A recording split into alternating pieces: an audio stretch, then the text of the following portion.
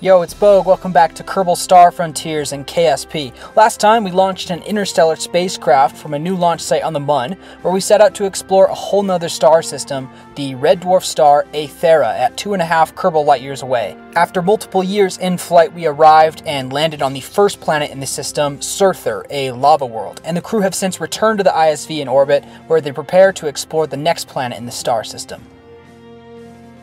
And here we are in the KSS Bova interstellar spacecraft in orbit around Surther. Today's target is the planet Vespin, which you can actually see in the sky right here. It's a super Venus type planet, so it's insanely hot and has crazy pressures.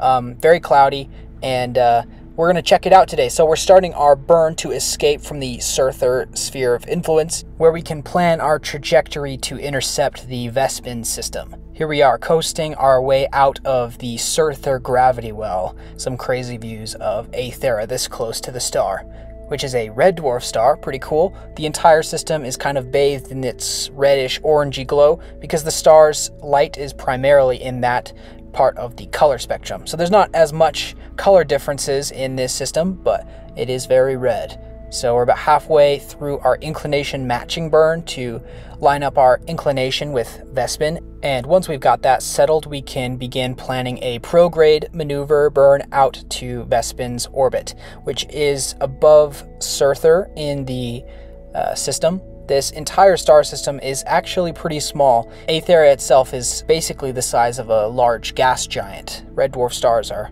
the most common type of star in the galaxy, but are much smaller than the K or G type stars, like our own star and Kerbal in KSP.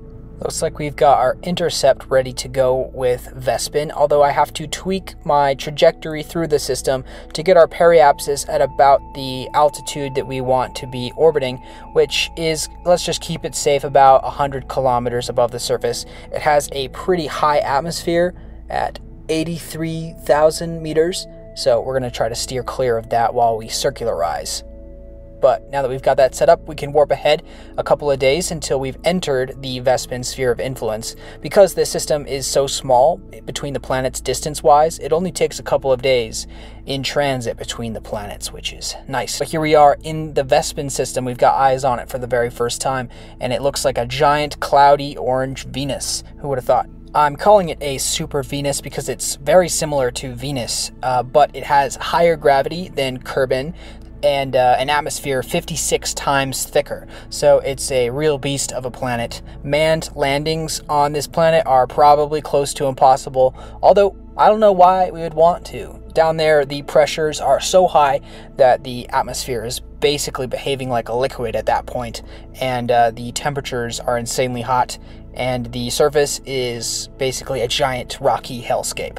But we have a rover specially designed for this environment that we will be sending down through the clouds to explore the surface from afar, going where our Kerbals cannot.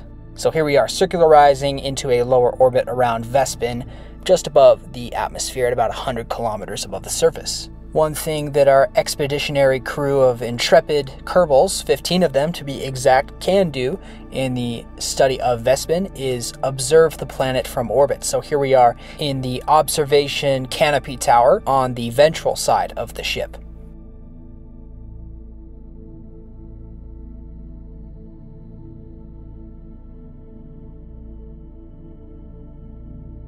Vespin's dense and cloudy atmosphere is home to dozens of electrical storms going on planet-wide, so you're going to be able to see some flashes of lightning from orbit, which is really cool. We'll be able to see that up close on the surface.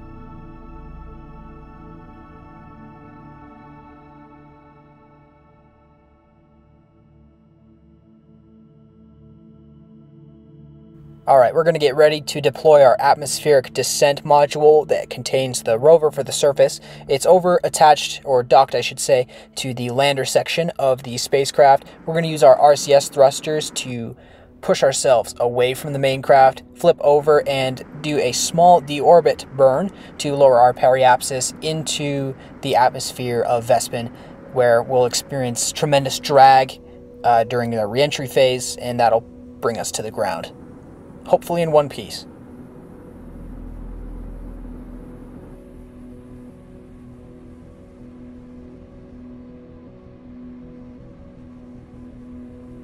We're starting to experience some intense re-entry heating.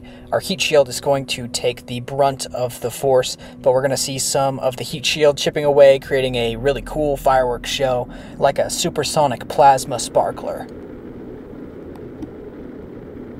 After a few minutes of that, we managed to burn off most of our speed and survive the re-entry. So now we're going to try to deploy our parachutes while we drift down through the clouds towards the surface. The atmosphere is really thick and really hot, so I don't know if these parachutes will survive, but the closer we get to the surface, the thicker the atmosphere gets, and the more that the atmosphere itself will begin to behave almost like a liquid. So I'm wondering if these parachutes are going to survive. But maybe the dense pressure at the surface will slow down our module enough to survive the fall. Our rover inside the descent module is held in suspension, so I think it'll survive, but we'll see if these parachutes hold up.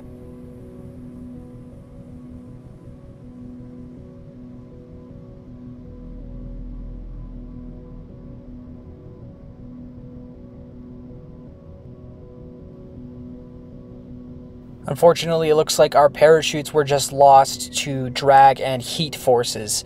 So as we plunge through the final cloud layer and enter this kind of sphere of lightning all around us, looks like we might be looking at a unscheduled disassembly, but I think as the atmosphere gets thicker down by the surface, like look, we're only falling at about 18 meters per second, and our heat shield's probably going to take the brunt of that impact, so we'll see if it survives. It looks like our rover is intact, actually, so that's excellent. Looks like the mission might not be a failure after all. It's still attached to its docking port, so we'll undock that and turn the rover on and see if its wheels still work. And it looks like it's fully operational, so we can begin our joyride around the surface and begin our survey of the landscape that we have before us, which appears to be like a big sulfuric hell or something like that. Pretty pleasant for a rover, but not so much for Kerbals.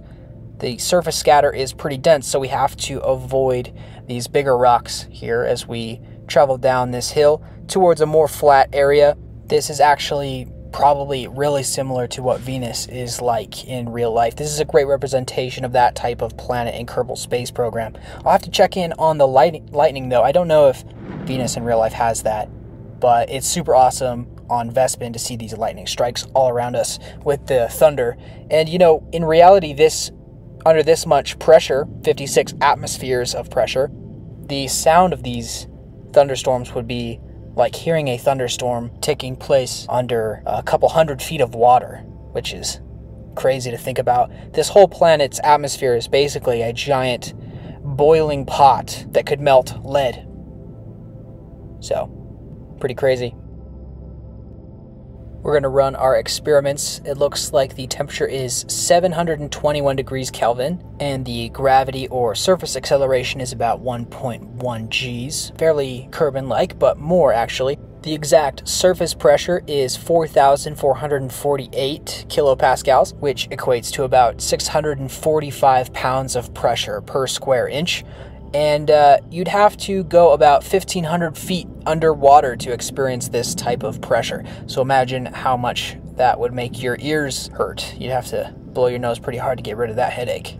Okay, so we've reached the bottom of the hill. This is a much flatter area. We're gonna light off some of the fireworks we brought with us. These will be the first fireworks ever on an interstellar world, if you don't count the antimatter engine on our main interstellar spacecraft. That's more of like a unknowable cosmic horror firework, but yeah, just gotta make sure that the antiparticles don't touch the regular particles when we're not intending them to. But that's gonna be a mission success for today. This rover will continue to explore the planet while we go on to explore the other planets in the Aethera system in future episodes. So if you enjoyed this video, make sure to like, subscribe, and leave a comment down below to catch all of that and more. I'll see you guys next time.